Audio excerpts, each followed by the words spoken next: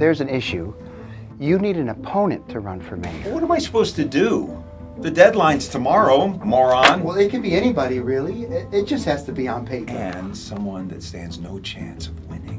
Oh, your kid feels like throwing up. I feel like throwing up all day long. So why would I run for mayor? Because I'd be a shoo-in. Perhaps you'd run for mayor to show your appreciation for your community. Did I not call this town a shithole? Just so you know, he's gonna bulldoze the trailer parks. If this town was turned into a limited edition game, they'd name it SLOBOPOLY. If you're the Mormons, I'm not home. If you're a solicitor, I got a loaded shotgun pointed at your throat.